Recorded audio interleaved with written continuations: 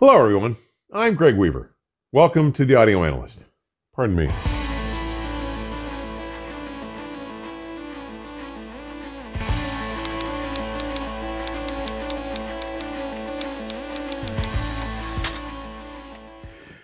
Before we move into today's Guilty Treasure recording, I want to thank all my current subscribers and remind our new viewers that if you are enjoying these conversations, if you find any merit or value in the information I'm sharing here, please be sure to subscribe, like, and share links to your favorite episodes with your friends. And please leave your comments and questions. I absolutely love hearing from you. Should you wish to take a more active role in supporting the channel and in the process receive exclusive access and content, consider becoming a patron.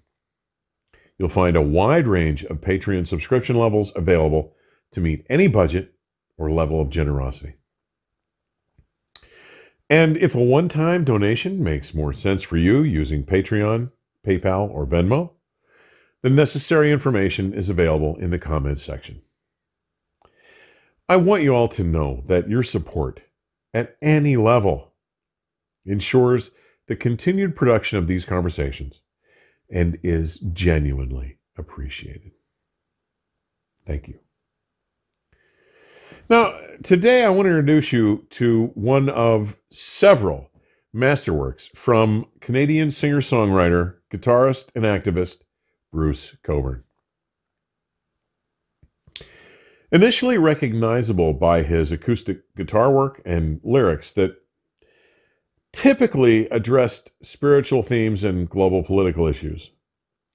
His first decade of recordings, starting with the eponymous 1970 release, are largely literate singer-songwriter folk rock, often with a strong Christian tone or featuring mystical, almost devotional lyrics. But with his 10th record, 1979's Dancing in the Dragon's Jaw, he delivered his only real major U.S. single, Wondering Where the Lions Are, which peaked at number 21. What is most interesting to me about that release is that it demarks the obvious beginning of an expansion and augmentation of his musical style as he begins to embrace world beat rhythms, an approach that would only flourish over his next several releases. In fact, starting with his next release, 1980's Humans, and coursing over the next several works, he utterly muted his Christian lyrics, partially as a way of distancing himself from the American religious right, a group whose agenda he found antithetical to his own personal beliefs, and would see him begin to focus on more humanitarian and political subject matter. Now, to me, that 1980 release, Humans, is a pronouncement of a musician finding himself, of discovering and becoming comfortable with his inner voice. Humans starts to reveal a growing comfort with, and prominence, actually, with world, reggae, and folk rhythms that he was now routinely assimilating into his work. It also found him playing electric guitar, though in a similar finger-picking style to all his previous acoustic work. Many feel that Humans is his finest moment on record, and I can't really dispute that. It is compelling, fresh, and vital sounding in a way nothing he had done before approaches, and is deserving of its own Guilty Treasure episode, and there may actually be one at some point. Considered a songwriter's songwriter, he's had songs covered by dozens of artists, from American musicians like Chet Atkins, Jimmy Buffett, Judy Collins, Jerry Garcia, Katie Lang, to Canadian artists Anne Murray and the Bare Naked Ladies. And in fact, on September 23rd of 2017, he was inducted, along with Neil Young, Beau Dommage, and Stéphane Venn, into the Canadian Songwriters Hall of Fame. Yet it is 1984's Stealing Fire, a passionate and eloquent series of sketches derived from his experiences while visiting Nicaragua and Guatemala that previous year, while traveling on behalf of the Canadian arm of the international relief organization Oxfam. Recorded in March and April of that year at Mantis Studio in Toronto, Ontario, engineered by John Naslin, Stealing Fire was quickly crafted from notes and detailed observations he'd made on that trip, and features exhilarating, innovative, and fresh world music influences. And it's rife with lyrics describing life and circumstances in the third world. Now, the first time I heard this record was shortly after its release, while I was visiting an audio salon I frequented in those days, Hi-Fi House in State College, Pennsylvania, a shop I later came to manage, actually. But it spoke to me right from the start, guys. So much so that it has not only been in regular rotation since, but it has become a staple in my reviewing arsenal, and for several reasons. Part of its attraction is the diversity of musical influences and instrumentation contributed by the band members. Aside from having written, played guitar, and done vocals on this recording, artist Fergus Marsh, who played bass and Chapman stick on the LP, collaborated on the music for Maybe a Poet and To Raise the Morning Star. Now, the Chapman stick is a fascinating and unique sounding 12-stringed instrument. It was created by Emmett Chapman in 1974, and it uses 6 strings on the bass side and 6 more on the melody side. It is played by tapping or fretting the strings rather than plucking them. The result is that instead of one hand fretting and the other hand plucking, both hands sound notes by striking the strings against the fingerboard. As a fully polyphonic chordal instrument, it can cover several musical parts at once, completing dynamic bass lines while contributing melodies. And though it vaguely sounds like a guitar, its unique voice serves to contribute significantly to the power of the world music flavor of this record. John Goldsmith, a Canadian musician, arranger, producer, and composer, probably best known in Canada for his film and television scores, has worked on various projects as both a musician playing keyboards and as a producer on several albums with Bruce and many other artists. Drummer Misha Polio and percussionist Che Sharp round out the group of players who created this amazing record. Now, first up, side 1, track 1, Lovers in a Dangerous Time distinctly presents Cockburn's easily recognizable lyrical style and writing form, and features the rather colorful line, "Got to kick at the darkness till it bleeds daylight." Now, if you're a U2 fan, and I'm not after the early work, I like the early works a lot, but after Joshua Tree. Anyway, you may recall that Bono bastardized this line for the song God Part 2 from U2's 1988 release, Rattle and Hum. It came out as, "I heard a singer on the radio late last night. Says he's going to kick the darkness till it bleeds daylight." They at least credited Cockburn for this work, unlike some artists. But according to Cockburn, the song was inspired by seeing teenagers expressing romantic love in a schoolyard. I don't know. In the song, he contrasts the hopefulness and joy of new love with the despair of a wider Cold War world where thoughts of the future often include a sense of foreboding and doom. And right from the opening, the drums and bass set a brisk yet measured pace, and Bruce's voice enters from deep within the stage with excellent clarity. His guitar work is delicately superimposed over the bass, drums, and the unique tonalities of the Chapman stick, while backing vocals from Joel Finney and Paul Henderson blend almost seamlessly to deliver its memorable chorus. While instrumental lines are cleanly focused with good detail, I got to tell you, the cymbals seem somewhat slighted and more recessed than I would have liked to have heard. Side 1, track 2 is a favorite. It's called Maybe the Poet. Here, the music credits include Fergus Marsh, as well as producer, keyboardist John Goldsmith, and producer, backing vocalist Kerry Crawford. Right from the start, its angular, jazz-influenced time signature and construct are contagious.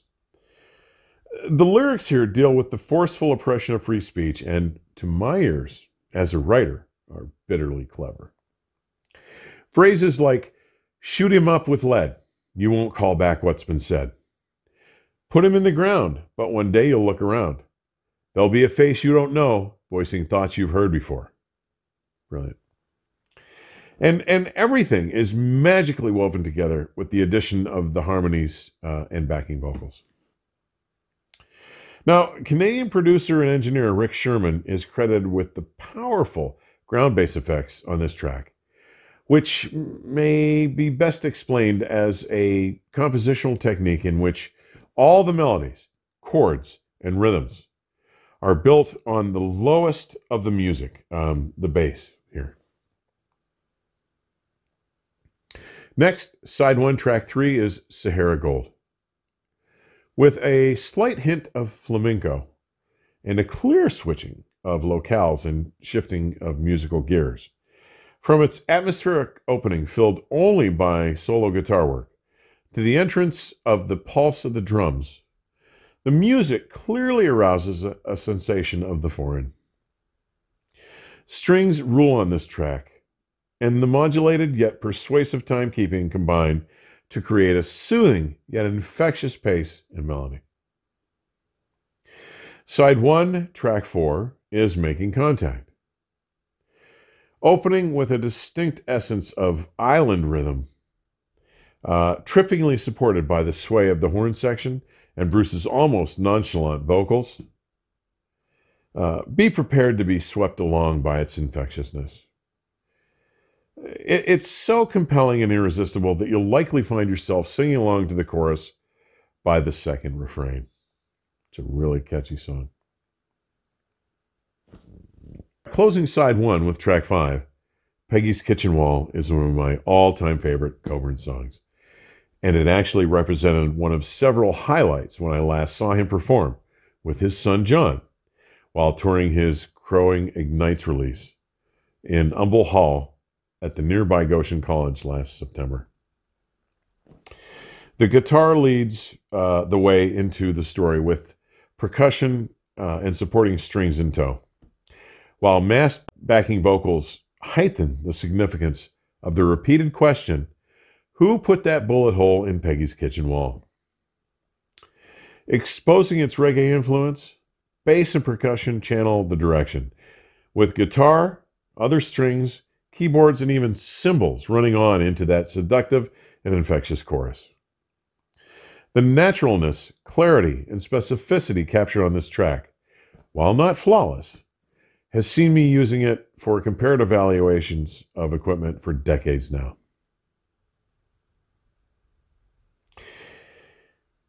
Flipping the album over to side 2, track 1, To Raise a Morning Star, is a brooding tune, again written by bassist Fergus Marsh. Based on a timeless Australian Aboriginal mythological saying, with nicely paced rhythms established by the drums, and all other instruments gracefully leaning into and supporting its calm but jazzy flow. The backing vocals add an almost ethereal and otherworldly cast. Now, there's no question the Chapman stick is the star here, and you get a feel for what an incredible sonic influence the instrument brings to this song and to the entire album in general. The next 3 songs might possibly be considered the heart of this work. Side 2, track 2 is Nicaragua. Here, Bruce's folk roots conflate with the persuasive melody hewn by the strings to really bolster the power and poignance of the lyrical tale, which is part observational, part commentary, and part tribute to the Sandinista-led revolution in that country. With a slight Caribbean tinge, the arrangement and melodic lines are delightfully complex and rousing. Again, the Cockburn lyrical style is conspicuous. Side 2, track 3 is the striking If I Had a Rocket Launcher. Though it only reached 88 on the Billboard Hot 100 charts in the US, and that success was primarily due to the regular rotation of the associated music video on MTV. This is arguably Cockburn's most powerful merging of personal and political feelings.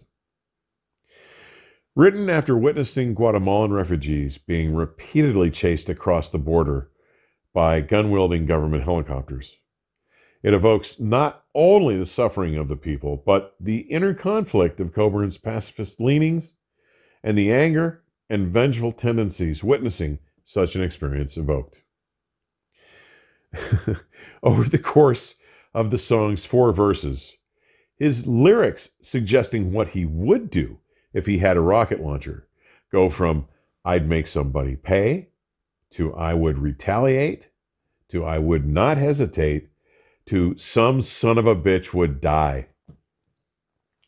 Guys, musically, it is an infectious cut featuring light synthesizer backgrounds, balancing the nice weight and body of the drums with the distinct and expressive musical combinations from the rest of the players to give its slow tempo and passionate guitar melody flight.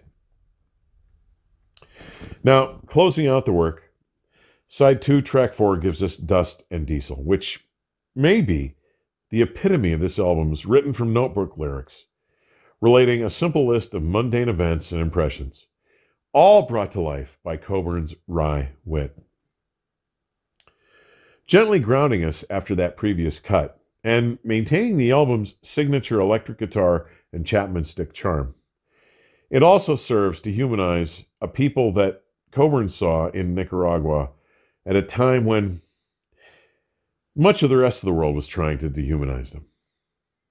Its emphasis on harmony, with drums and percussion filling out its musical character and body, it is a lazing literary treasure and a wonderful close to an album teeming with rich musical appeal.